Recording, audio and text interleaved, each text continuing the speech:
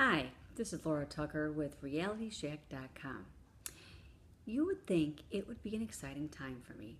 I've been writing about reality TV since 2003, so one of our own has made it to the White House. But he's not mine.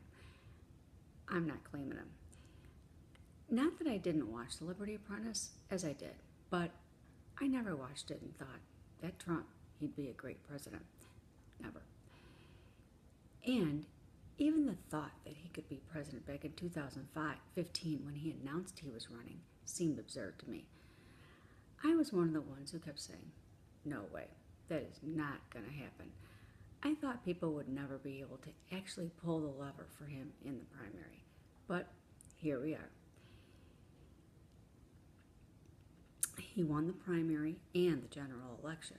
And by this time, it seems even more absurd than it did in 2015. We found out more about him, and it wasn't great. So, while I was in the shower this morning, I was thinking, if I were going to pick a reality TV host for president, I wouldn't have thought it would be him. It would be, and then I thought, who would it be? What reality TV host would make a great president as long as we're aiming for people who don't have to have any political experience at all? Ryan Seacrest is just too busy. Chris Harrison would be starting every press conference telling us it's going to be the most dramatic ever. I don't know if I trust Nick Cannon with the nuclear button.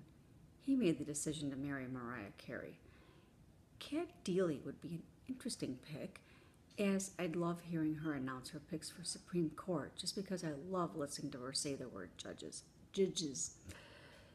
If it were Tom Bergeron, I would be worrying that his prior job of hosting America's Funniest Videos would come into play and he'd be showing blooper videos of Congress. Then I thought about Phil Keoghan of The Amazing Race. Okay, so he was born in New Zealand and that could be a problem, but hey, Ted Cruz ran for president. So let's examine Phil. He'd be great at foreign affairs. He probably wouldn't be upsetting other countries with his tweets. He travels all over the world for his job, and there is always someone from each country on that mat with him to welcome the teams to the country.